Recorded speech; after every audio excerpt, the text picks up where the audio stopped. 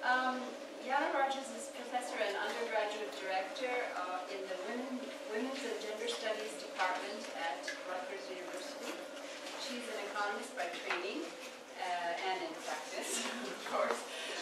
She has a bachelor's in economics from Cornell University and a PhD from Harvard University. Much of her research is focused on East Asia and South Asian economies, and she has traveled to and lived in Asia to conduct her research. She has published numerous articles in economics journals and also has a book, Maternal Employment and Child Health, Global Issues and Policy Solutions, published by Edward Elgar.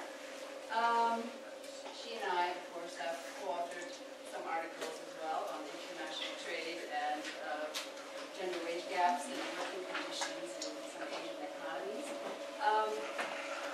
Professor Rodgers served as president of the International Association for Feminist Economics in 2013-2014, and she has served as associate editor of the journal Feminist Economics since 2005. She has also worked regularly as a consultant for the World Bank, the United Nations, and Asian Development Bank.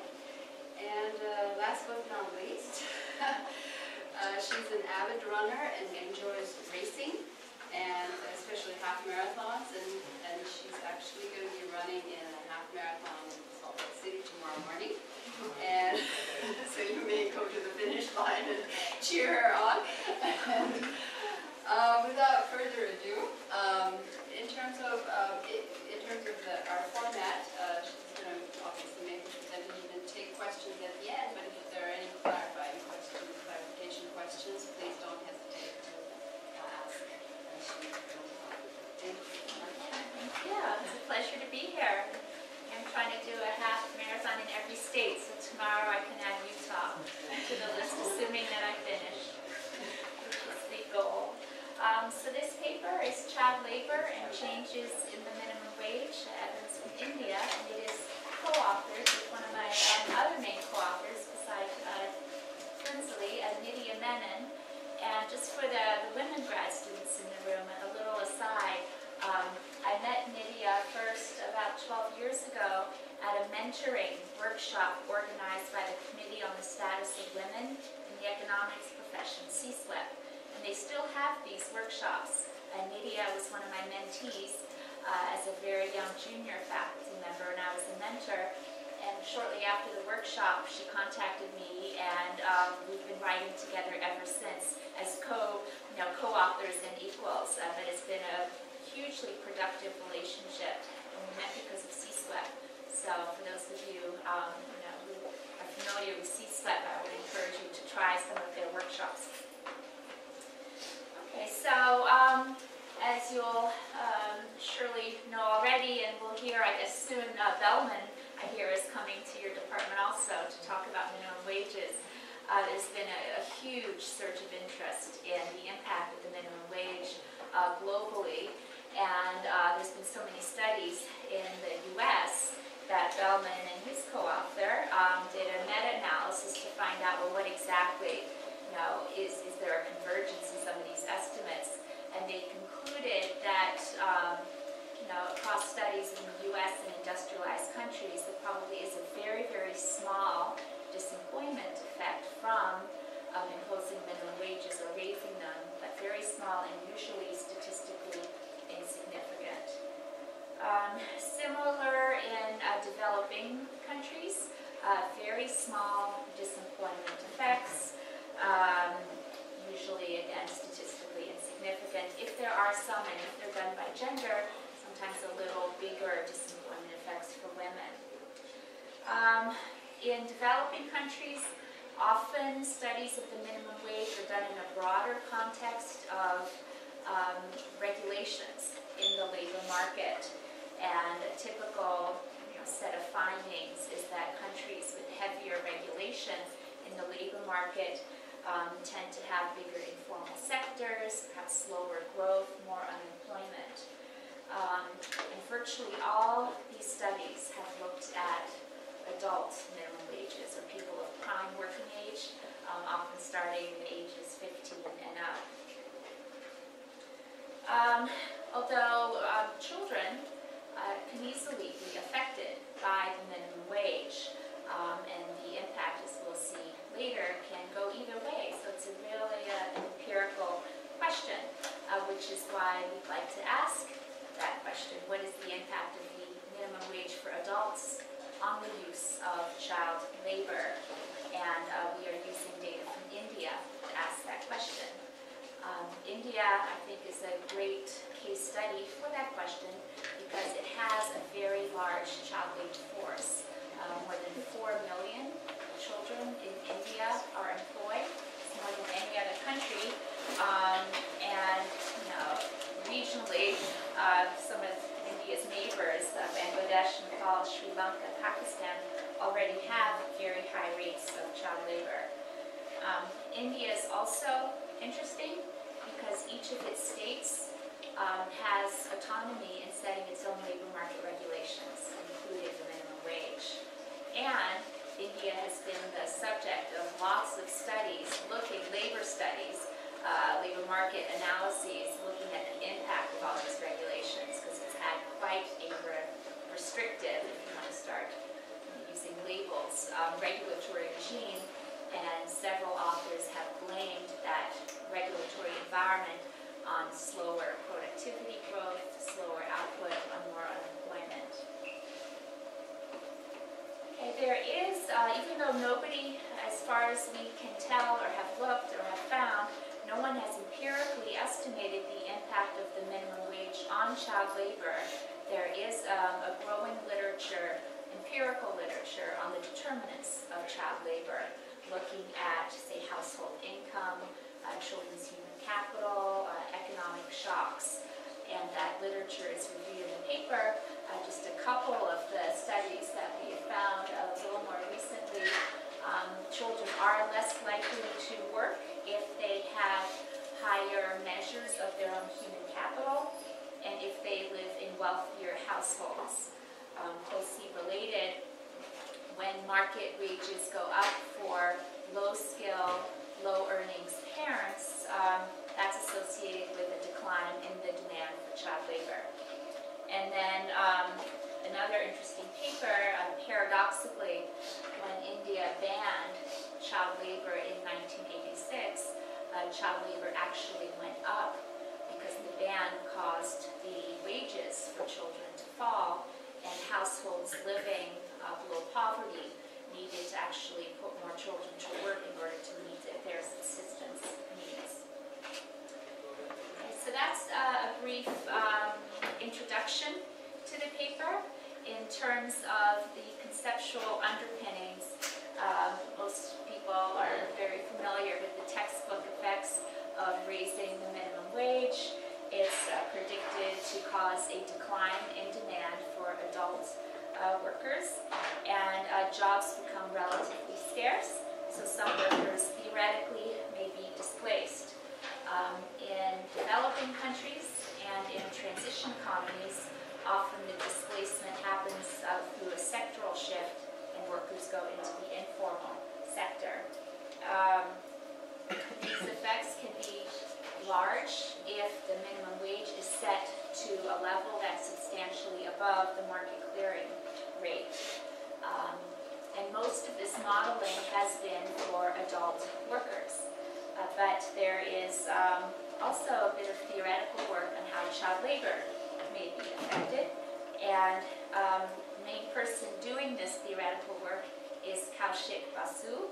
And we don't remodel his model, but just a basic summary is that his 2000 paper has a model in which there are multiple equilibrium.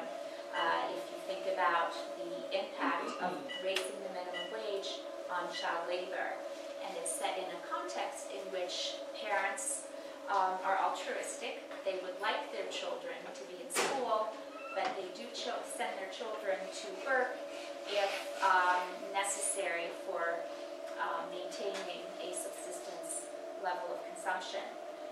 So in one kind of equilibrium, a good equilibrium, the minimum wage is set sufficiently high so that children do not need to work and they can go to school.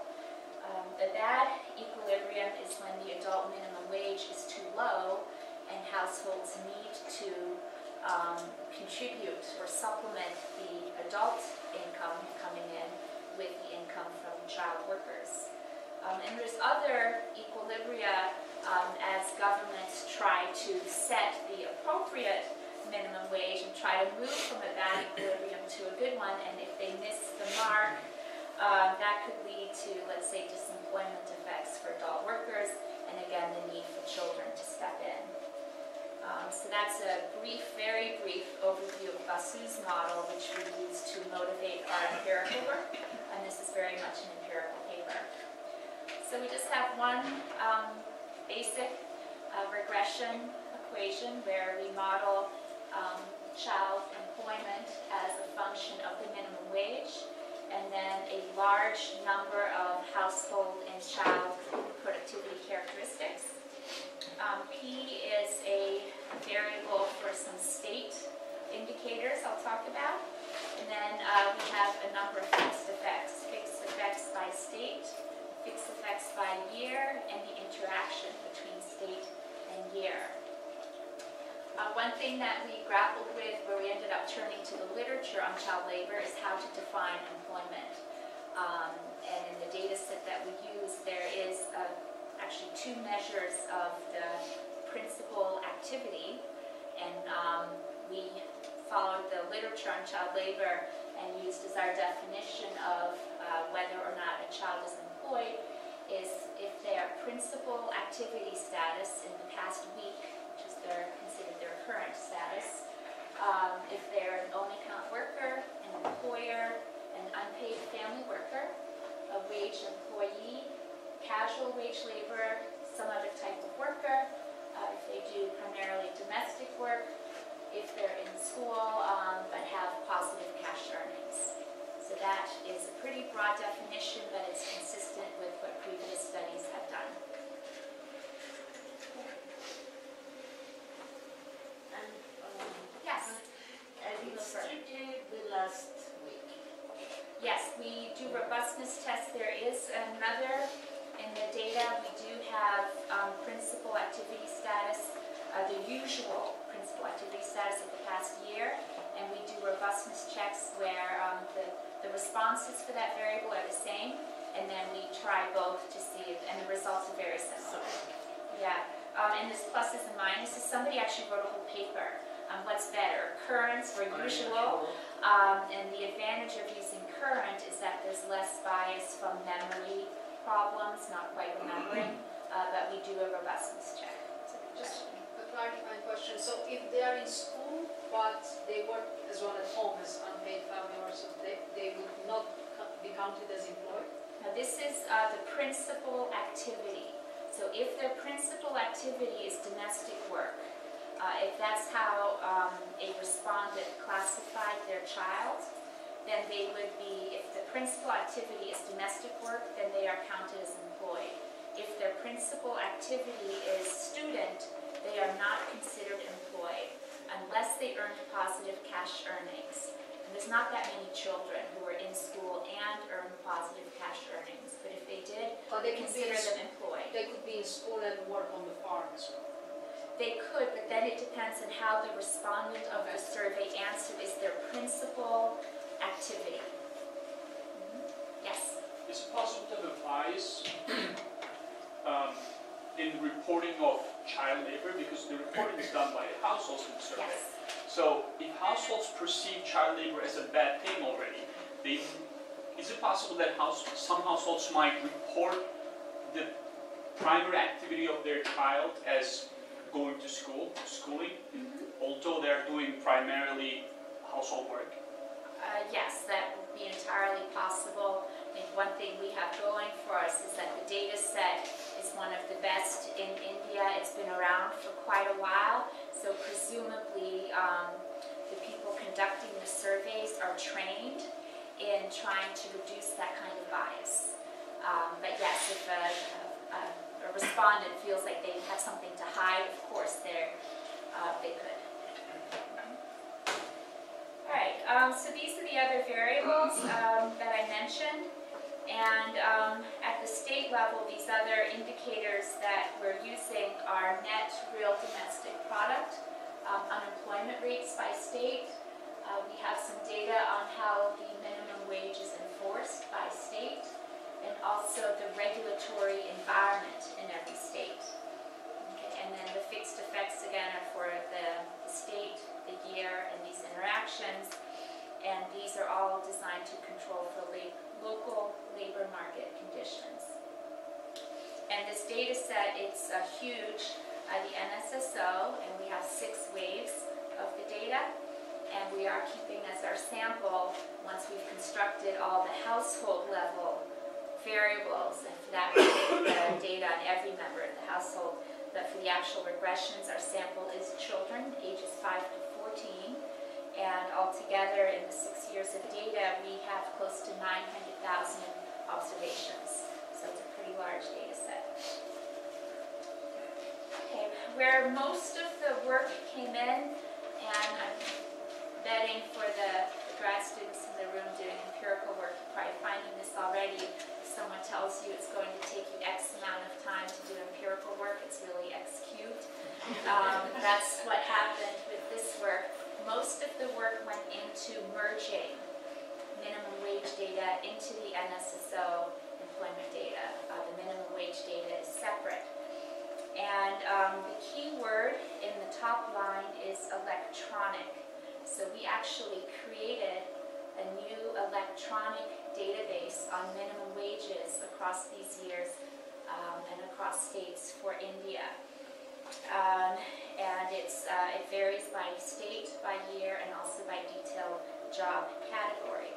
So every state in India sets its own minimum wages, but they have lots of minimum wages, very detailed categories, and the level of detail differs by state too. So for example, one state had such detailed categories like elephant handler and umbrella maker, and they all have different minimum wages. So, you know, we get more than 1,000 different rates across India in a given year. And on average, once we aggregate up a little bit, and we see some of the trends, minimum wage rates are higher in construction, mining, and services, lower in agriculture. And we got our data from a set of reports, and you see the title on the screen. And in subsequent years, they were PDF reports that are available online, but the first 3 waves of our data, the reports were not online. So we got through a faculty member at Rutgers, his contact worked in Delhi. He went to some dusty office in Delhi and photocopied books, big books of these minimum wage reports and sent them via DHL to Nydia, and she in turn scanned them as PDF files. And then we thought, okay, using the Adobe converter, maybe we can convert from PDF into some sort of Word document that we could then import into Excel and then into Stata. But the quality of the copies wasn't that good. It was all gibberish, so we ended up having to hire grad students to retype all of these job categories into Excel, and it took several months of work. So that's why this word electronic database is key. We literally went from 60 pages in India to having this database to merge into the employment database. Ira Gang in the economics department. Yeah.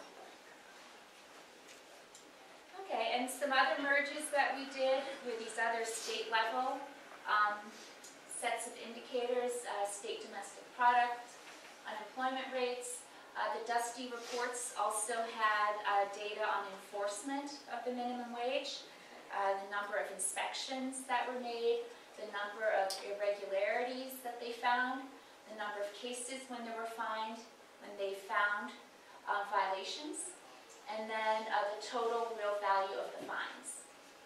Okay, and then this regulatory environment. So each of these groups of variables covered 15 states over 6 years. I'm going to say just a little bit more about each one.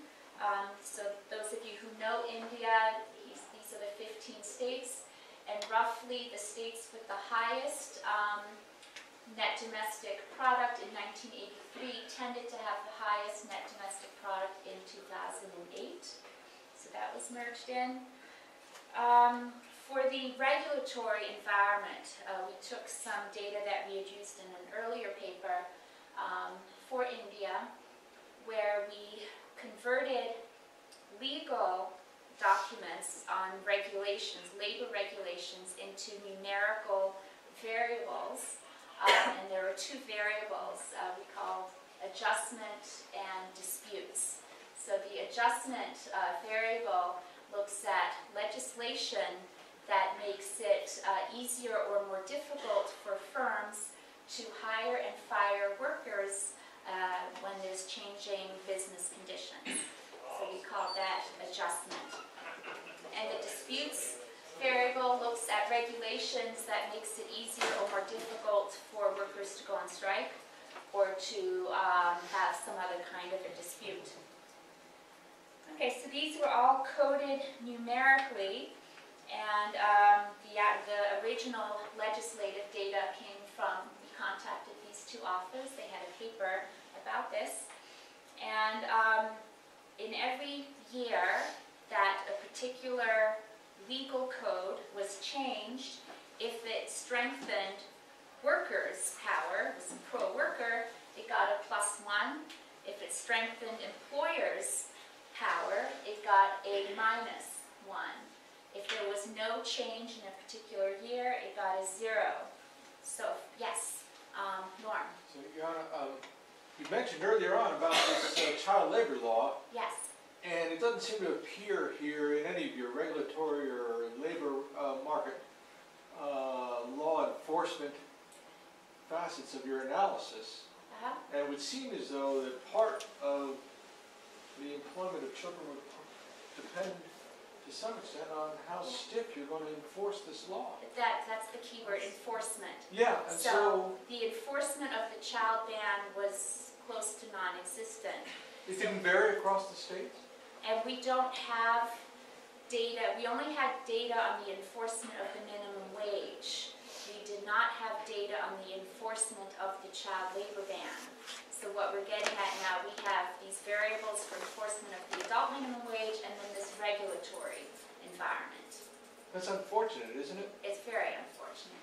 Yeah, but anecdotal evidence, and perhaps we can add that in, indicates that the child labor ban was not enforced very well. Across.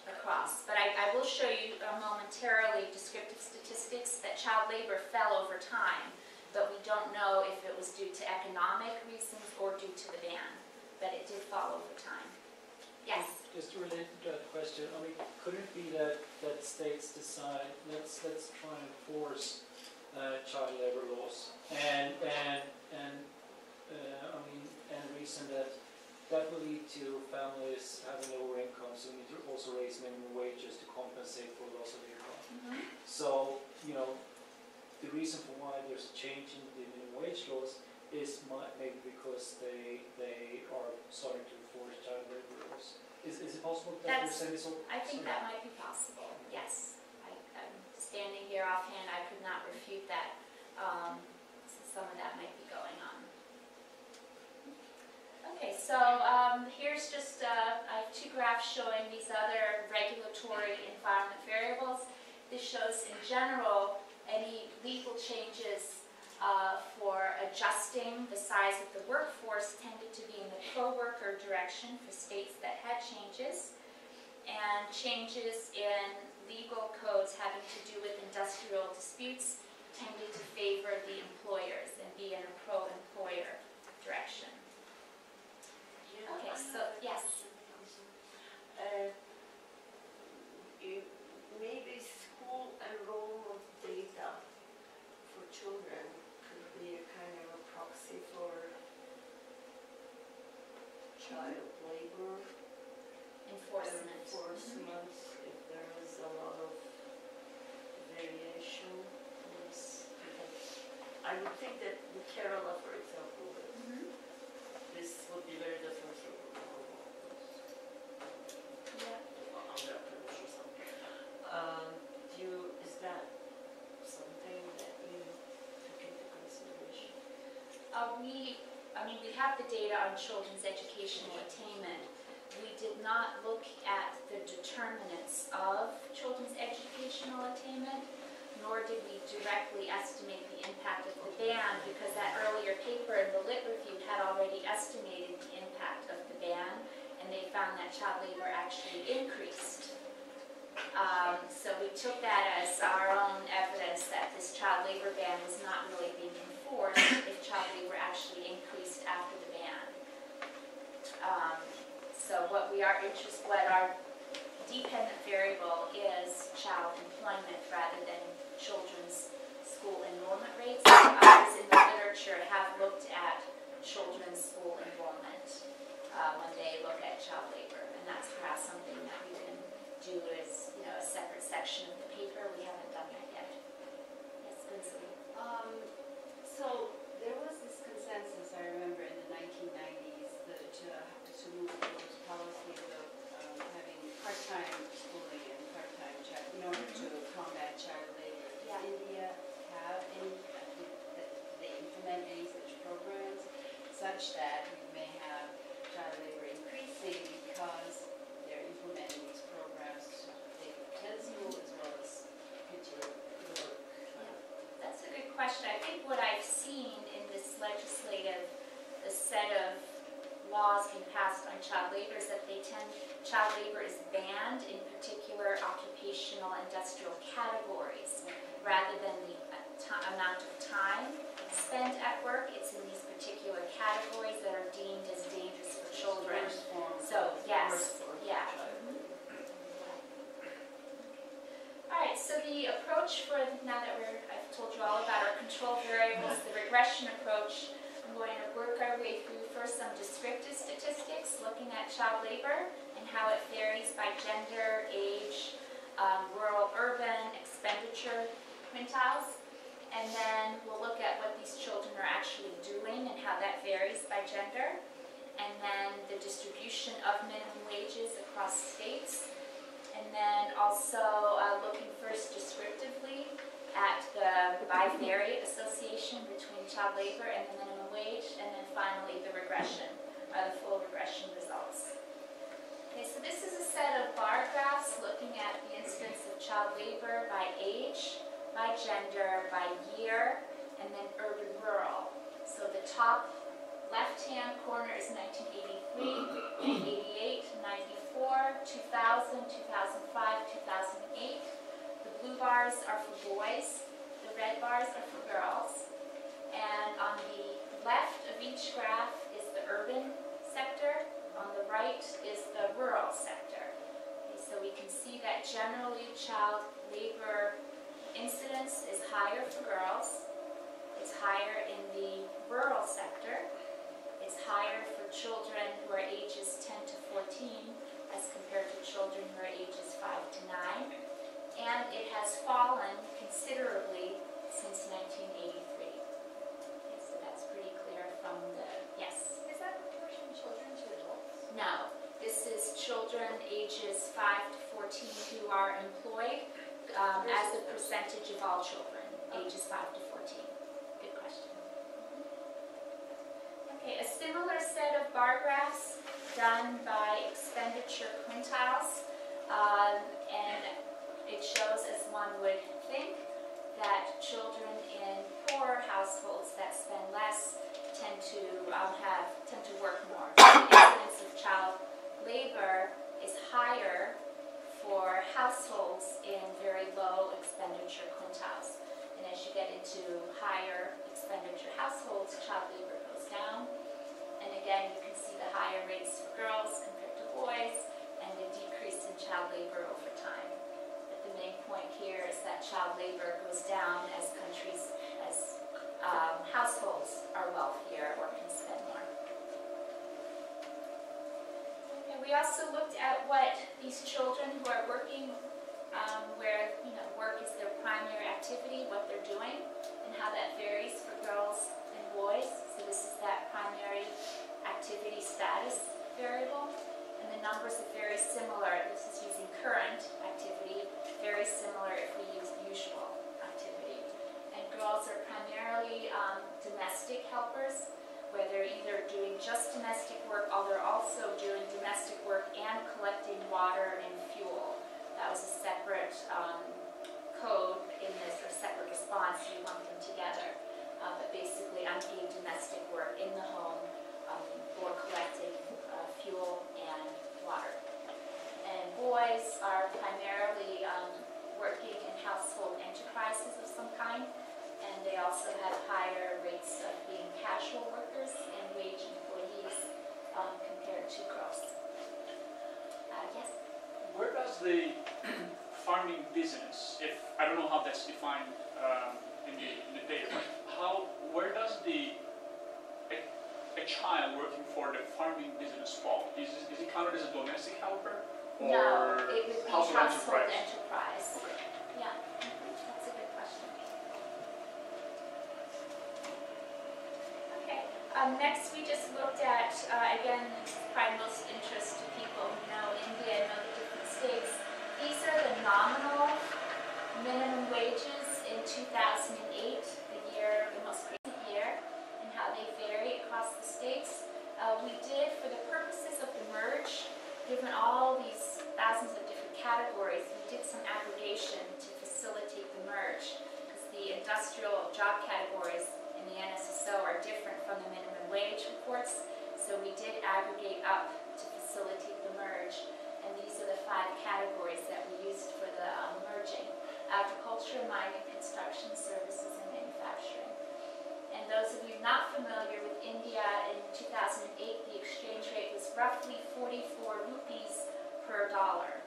And these are daily minimum wages.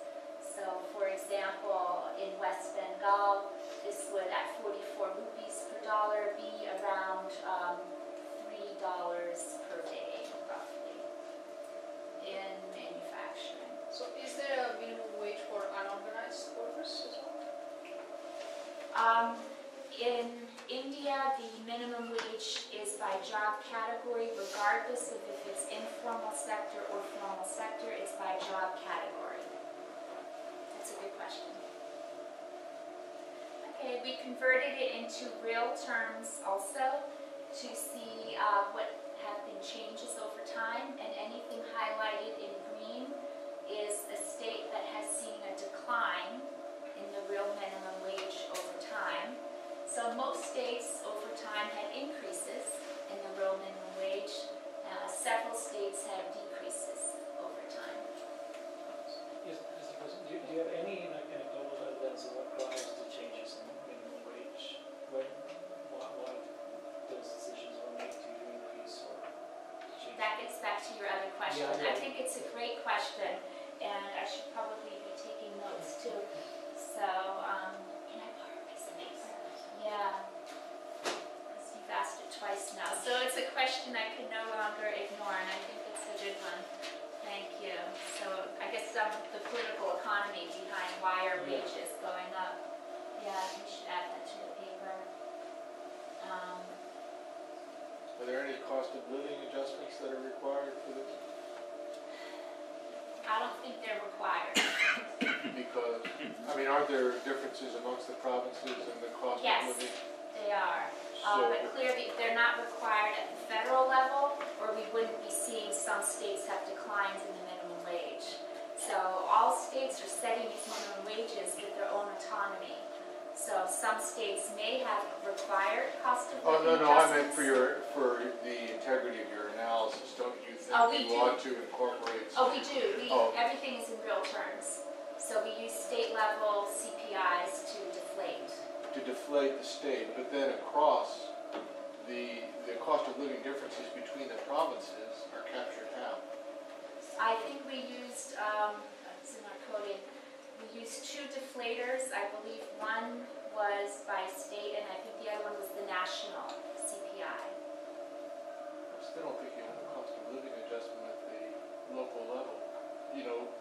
California, Utah, by deflating our own price level here and deflating it nationally, it's not gonna get there in terms of what it costs to live here versus the real wage in Utah versus California. Shouldn't that to some extent be captured by your state side interactions? Yeah, because we have all these others, the dummy interactions as well as all the other controls at the state level. I would think that would be capturing it. But if not, if you have a suggestion on how else to do it. We just benchmark it on the average, on an average rent or an average something in the area might be interesting. It's an interesting question as to whether that fixed. I mean, So simply using deflators is not good enough? No. No. State regulators? No. Why not? Why is it not good using the state? If you have a low cost of living in Utah and it goes up by 20%, and you have a high cost of living in California, it goes up by 10%. How is that adjusted to the real wage in the two areas? You deflated by the It's not. price index of Utah. It's a cost of living index across the nation to get some assessment as to what the real wage is for the year. I think North thinks that state level CPI would not reflect the actual cost of living for Oh, households. So you It's want some state sort of level like CPI. purchasing power parity adjustment if you think of Absolutely. international trade. Okay, I can look into how to do that. Or have some beginning point where you take it as index it as Okay. one. All right, I'm going to keep going and look at the distribution around the average minimum wage. So the next figure that you're going to see are two kernel density diagrams that look at the log of a person's actual daily wage minus the log of the daily minimum wage for each worker.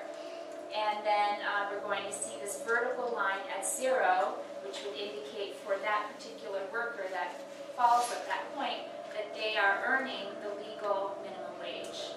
And anything that's positive, just go on to go there, anything, so the vertical line is at 0, any point to the right indicates that a worker is earning more than the minimum wage, and anything to the left is workers earning less than the minimum wage.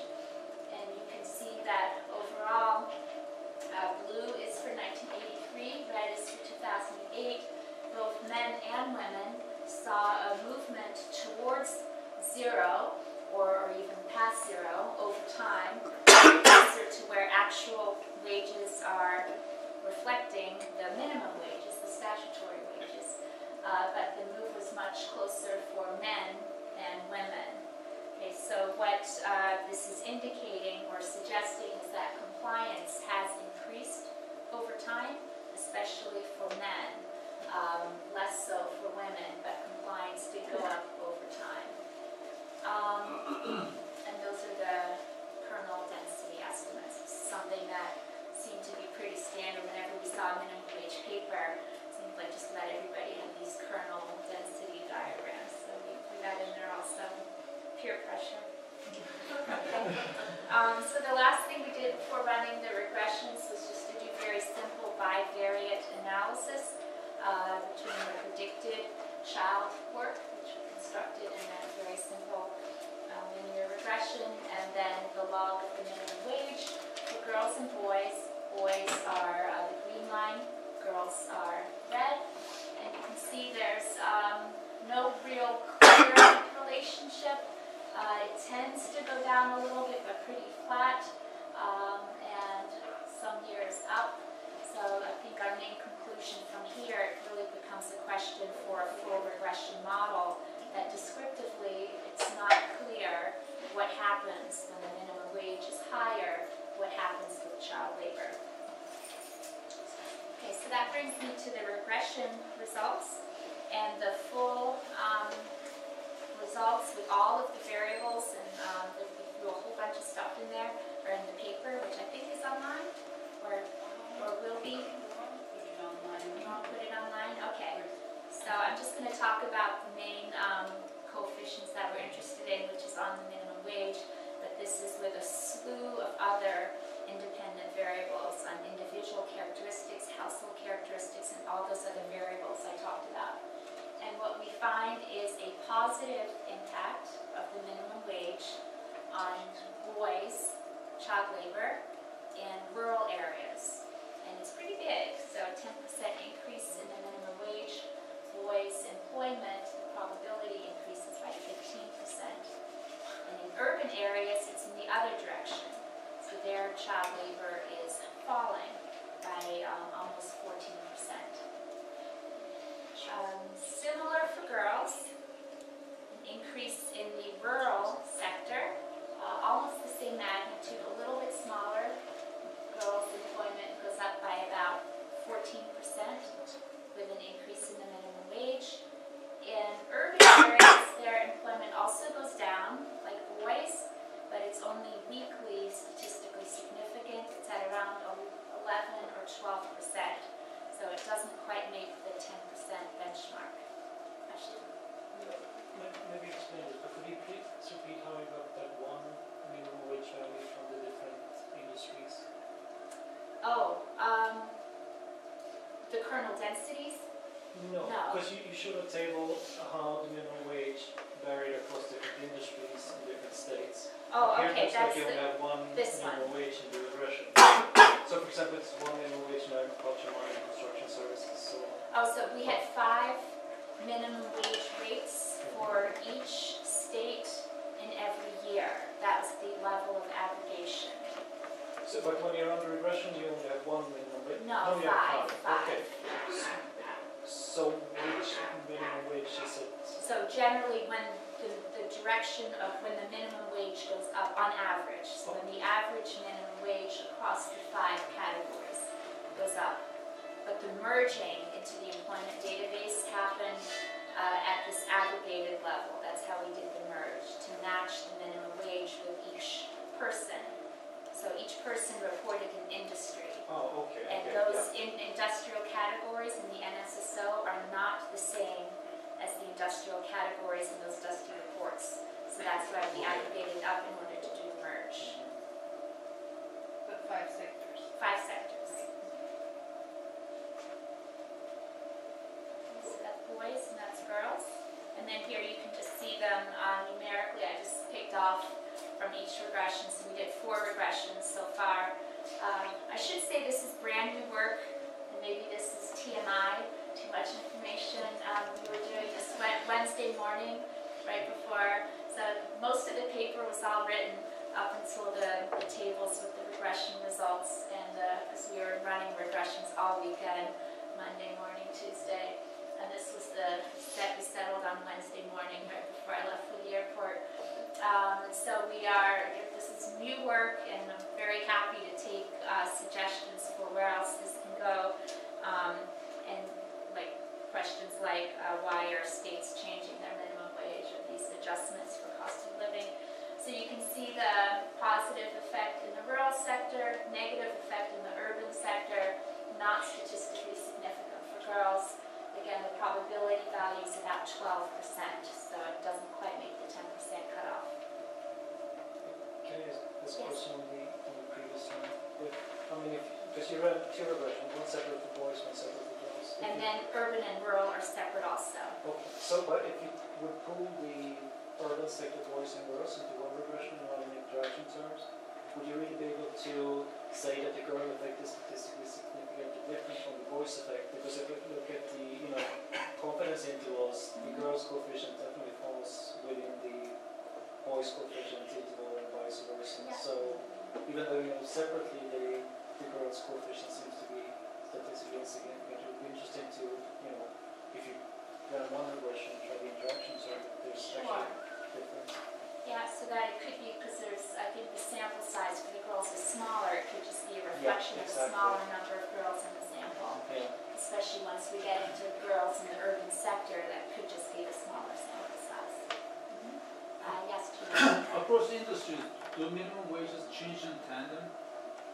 Is it possible that at one point construction is higher than manufacturing, and in the next period in the same state, manufacturing minimum wage is higher than the construction? So those switches happen? Yeah, I think from year to year, we haven't looked at that. What the one slide I had the beginning year and the end year. So to answer your question, I have to go back and make the table where we have every single year and look at it more closely. I don't remember exactly looking at your question. The reason I was curious about the inter-industry flows of employment. Oh, okay. What was going, if anything is going on. Yeah. I think one question we've had to address is if workers are selecting into industries because of the minimum wage, the adult workers. Right. And probably the answer, at least by state, that they're not selecting into states with higher minimum wages is that there's been other research done in India showing that cross-state migration in India is very low. So that would at least help us to address the selection by state as to whether people select across industries to get a higher wage. We would hope that that would get captured by our other control variables for their, say, education especially, and other characteristics. But there could still be some selection happening across industries if it's not getting picked up by our other control variables. Right, so in closing, I've got 2 slides just summarizing what we found. Again, child labor in India is higher for girls than for boys. It is higher for the older children between ages 10 and 14 compared to younger children.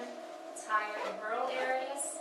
It is higher for children in poor households, and it has fallen substantially over time.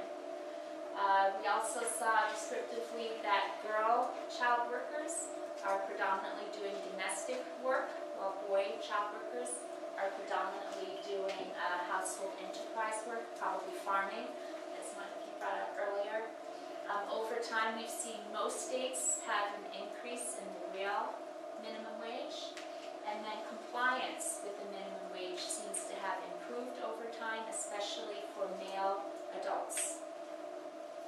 And the regression results show that regardless of gender, the minimum wage is leading to an increase in child labor in rural areas and a decrease in child labor in urban areas, where the urban effect we are capturing is a bit stronger for boys than girls in terms of the precision of the estimate. So linking it back to that conceptual framework in Kaushik Basu's model, it seems to be that there's some sort of a bad equilibrium going on in the rural sector. So families need their children to be working, whereas in urban areas, when there are higher minimum wages and adults are increasing their own income, there's less of a need for children to be employed and rather go to school. Yes, Hemanti. Would you be discussing about the enforcement later? That's all I have. I think the detailed paper has all of the variables, including the enforcement variables of the adult minimum wage. And from what I remember, there was no clear pattern in those variables across boys and girls, urban, rural. Sometimes it's positive, sometimes negative. It seems to me that the kind of results you are getting is telling a story about enforcement, and it's kind of counterintuitive if you know how India works, that enforcement, it seems that enforcement in rural areas is higher, that's generating this effect. Enforcement of what? Minimum wages. Enforcement of the adult minimum wage. Which doesn't seem to be very intuitive. Yeah. What's the enforcement story? I would say probably in the more recent years, the enforcement story would be getting the exact name, the guaranteed employment, the National Guaranteed Employment Guarantee scheme, which was pretty much a way of enforcing the minimum wage because it's legislated guaranteed employment at least the minimum wage. So that would be more or less the enforcement in the rural sector in later years. So there are 2 different enforcement issues. One is the minimum wage, and other is the child labor laws enforcement. So it's, I guess, a combination of the 2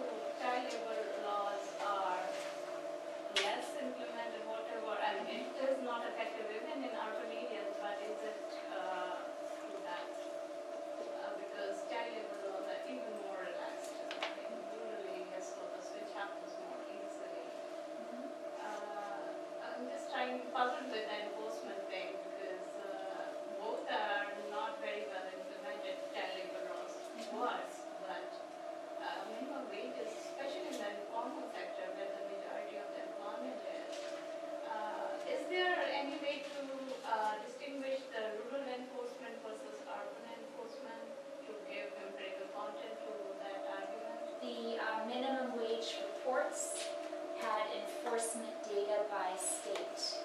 It did not have enforcement data by urban or rural, just by state.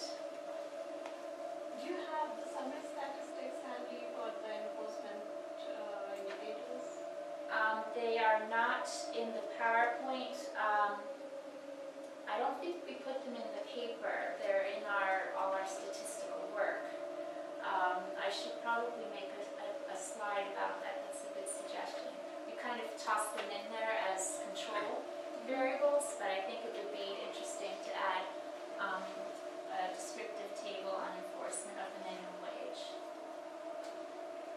Okay. Other questions or comments? Yes? Regarding the rural-urban differences in child labor, if there is increasing environmental degradation, you would expect poor families to need more child labor in rural areas. And if environmental degradation is correlated with some trend that's with minimum wage, for example, with industrialization and development, that wouldn't necessarily be picked up with your state fixed effects, maybe time fixed effects. But I think there's an interesting story there with the environmental poverty nexus and child poverty. Yeah. Though I would think you could even gender that story if it's causing girls to have to go further to collect water and fuel wood. That would also especially help to explain the positive employment effects for rural girls. And perhaps, the main sector of employment is still agriculture in India. That would explain for boys working on farms, if the environmental degradation is causing more hours of work on the farm also, I'm not sure. So I guess the question is, to what extent does the time trend, the time dummies, capture that, and to what extent is it not explained by the year dummies? It's a good story. Yes. Two quick things. The first one is about Maimonti's point, how to capture that enforcement story between the difference between rural and urban areas. I think if we had two more kernel graphs, instead of having the minimum wage kind of catch up with the set value for men and females, if we had it for rural and urban as well, I think that might give a little insight into the story that Maimonti's trying to point out. And the second thing is regarding Johan's point. You didn't present here, but I read in the paper, you mentioned how the child employment is higher in states with higher net domestic product. Correct me if I'm wrong, please. I don't think we did that bivariate analysis. Maybe I'm mistaken, but I We remember. did expenditure quintiles of households. We did not look at states. That's interesting. Or states, we did not correlate net state domestic product with child labor. I think that would be interesting to do. I think it's in the paper, but I'm not sure. Now this is all very recent work. Okay. I would remember if we did that. All right. I was gonna say, that's the case, but Yeah. you are pretty sure about that. Maybe taking net domestic product of a state as a proxy for higher level of economic development. Perhaps that higher level of economic development might tell us how environment is degraded. Perhaps there might be a link there and it connects state level data, domestic product data to Johan's point. Okay, that's a great idea. Yeah, right. The only thing we do for now with the net state domestic product is just, where was it? It's just a control variable. We did those of you who know India, may know something about the states with a high net state domestic product.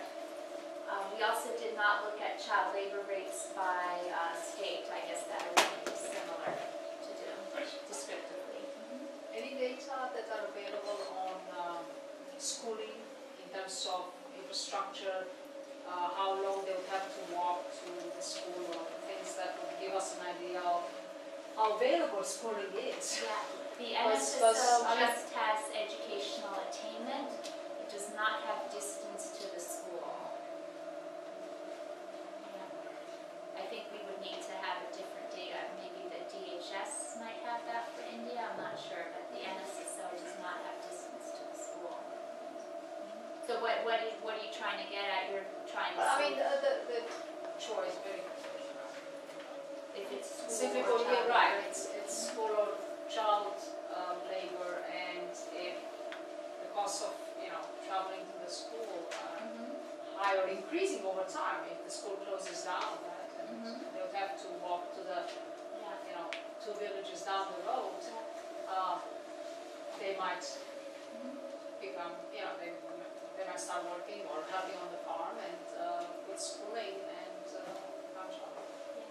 We can at least look at that descriptively and see what other people are writing about accessibility of It's a schools in paper by, rural it's areas. not connected directly to this topic, by Rutgers, who looks at elites and basically in terms of distribution of spending, public spending, and they take, I think, the schools as their 4%.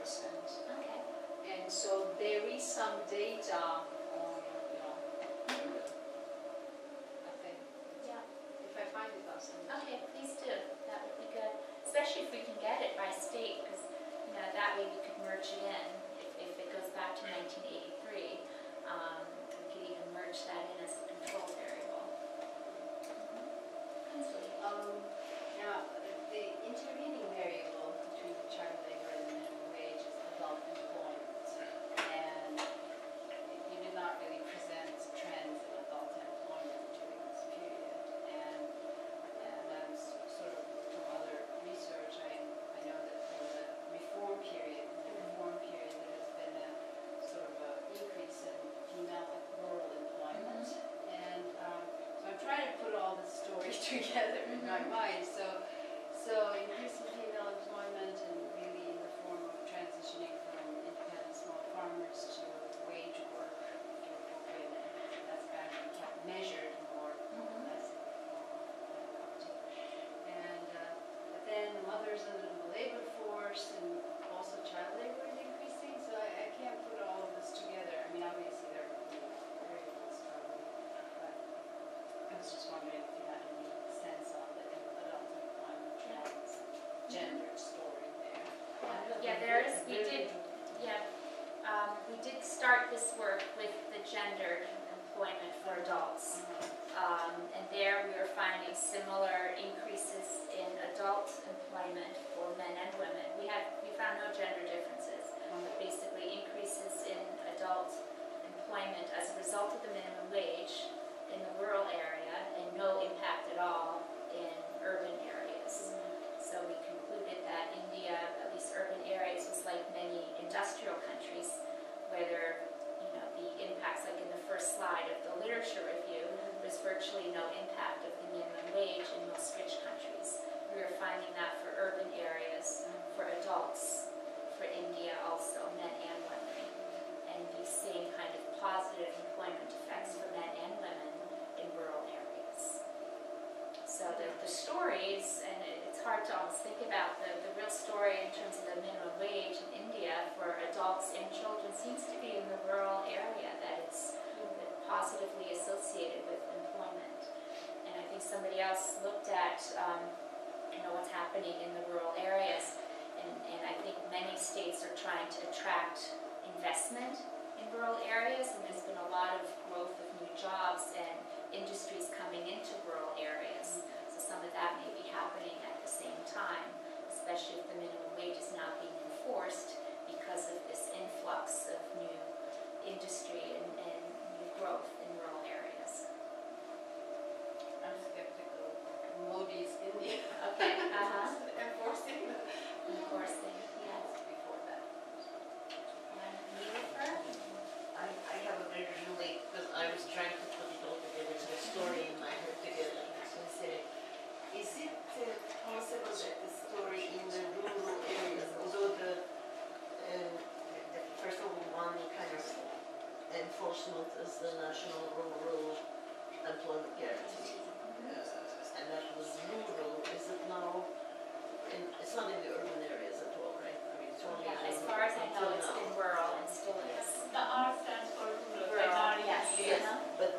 wasn't extended to the whole, it usually remains rural, and this was like 40 million families, so it was quite large numbers of people involved in it.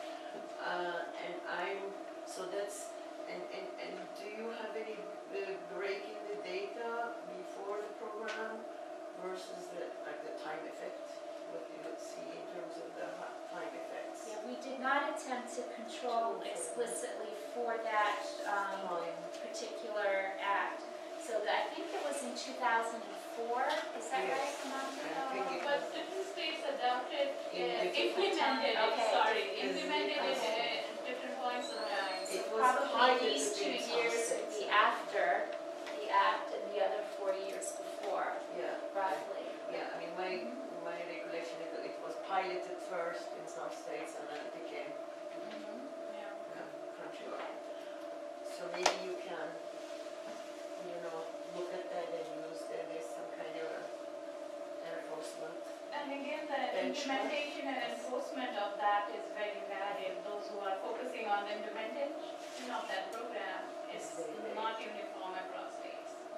Yes, that's what I'm saying. So one may get a sense of the differences, at least in the rural areas, in terms of enforcement, with some proxies about at least when the program was adopted and so on. So that may give you some variation.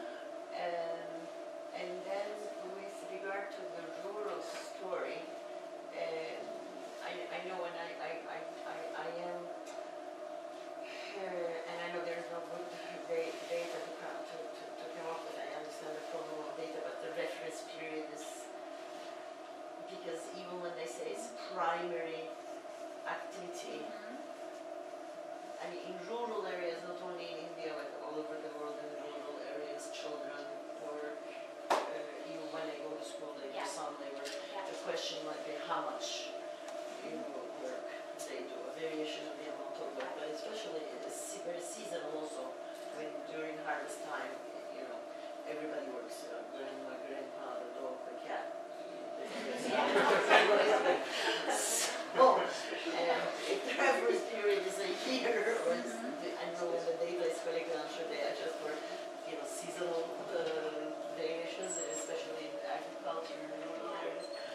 But anyhow, leaving that problem aside, assuming the data was collected in a consistent way over the years, because sometimes these things change, the collection of data, definitions change and so on. But anyway, assuming that they collected the same way, after 2004, or after, depending on when each state adopted the employment guarantee program, because everybody is always discussing how the employment program did tighten labor markets to some degree and did lift wages of is it possible that the stories, in some of these cases, there was more attention to making sure, because it's for family members, it's not for women versus men, but it's for the family as a whole. And I'm just wondering, when the family members, especially if there were more women taking up the, whatever, 100 days of employment in a year, I think it is, when they were taking that up, is it the case that maybe in the rural areas, it's the boy and the girl children who were then substituting for the kind of work that the mothers were doing, which might be, a lot of which might be for the girl children would be, domestic collecting water, wood, this and that. And for the boys, it would be working in the harvest and farm and so on and so forth. Because typically child labor is children can, substitute for the labor of the mothers, whether it is in terms of unpaid work or paid work. So there are always these child labor and women's labor interactions in the family. So I'm wondering if that might be the story, and I'm wondering if there's some kind of data that would show, but I guess not, maybe household data that would show people taking up the employment guarantee, benefiting from the employment guarantee program. you specific probably variable, don't have but that. we do have variables in there for number of adults working in the household. Right. Number of, I think we exactly included number of adults working for wages in the household. In the house, Yeah, but you don't have who is. we don't know if it's because of, if it was because of this scheme, we don't know Employment that. guarantee. So there's no data on the effects of the employment guarantee program by, I haven't seen it. household or tracking of this? There have been papers looking specifically at that, but I haven't read them closely enough to see what data they're If using. they have a household Yeah. level data, because then Yeah. that might, I'm just thinking that might be maybe the explanation in the rural case, but why wouldn't that happen in the urban case? I mean, it's not so easy for children to do urban work, and there might be more enforcement of dangerous and hazardous kinds of work, In, maybe in urban areas, urban this is areas. easier to It's monitor. easier to monitor. You reminded me, I didn't talk much about the other control variables, but one that came out strongly across sectors and across gender of the child is the education of the household head. And So that one was large, substantively, and very strongly statistically significant in terms of higher education for household head means less likelihood that children are working, very consistently so. Yes. Hi, I think the motto of the record too at the beginning of the paper is based on that the family income can't afford the children to go to school. But do you contain any variables concerning the like education costs or the public expenditure on education at that stage, so that will indicate that the costs are referred to in the private model? So I think that was related to the earlier comment about distance to school. Yeah, So just how distance. accessible is schooling Yeah. financially or distance-wise? But distance is like something we can overcome, but the monetary terms is like how much is spent or the Yeah. cost of school. It's because in China the similar story goes on. It's like the family will argues that we don't have money for children to go to school, and if they don't go to work, they earn nothing. So we send them to go to work. It's better than nothing. So at some extreme points, it's like, okay, they go to work, they can't eat eat meat every month. So if they live in a family, they can't eat meat for the whole year, so that their life quality is improved. But I think that's a very direct concern when the parents make their decisions on whether to send their children to school. That's a good comment. We were actually debating on, we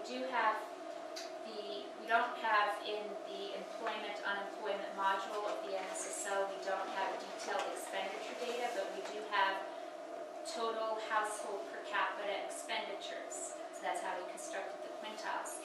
But we did that for the descriptive analysis. We were debating, do we include expenditure quintiles as a control variable in the regressions? And I thought no, because part of the expenditures for an average household would be determined simultaneously with if a child is working or not. So we decided not to include per capita expenditures by quintile, but maybe we should.